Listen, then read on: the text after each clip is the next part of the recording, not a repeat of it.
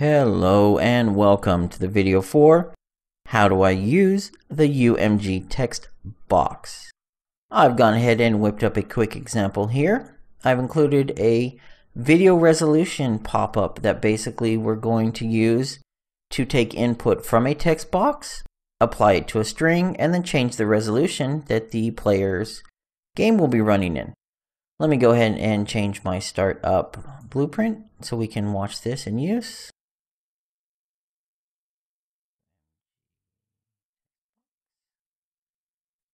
And I will go ahead and run this so we can see it in action. So we have our standard text box.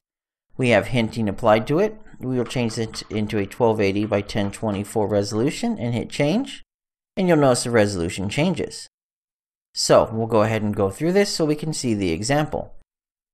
The UMG text box basically has the following slots unique to it. We have our content slot.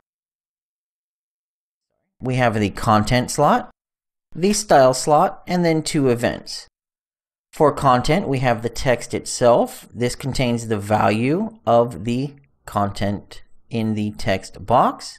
And then we have the hint text, which is the lightly grayed color in the background. You would use that, for example, enter password, enter name, any hint you would like. It does not affect the value. It's simply there until they start typing. You have your standard styling. You can style the background image, the hovering image, what happens when you focus it, and as well as if it is read-only.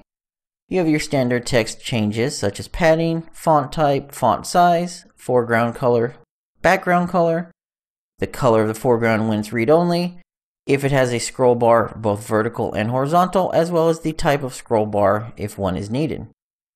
The two unique events are onTextChanged and onTextCommitted.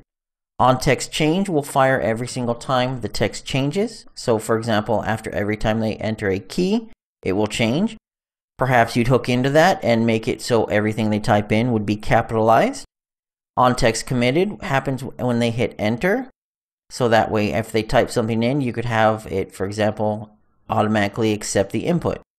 If we go through our code here, we will find something fairly simple.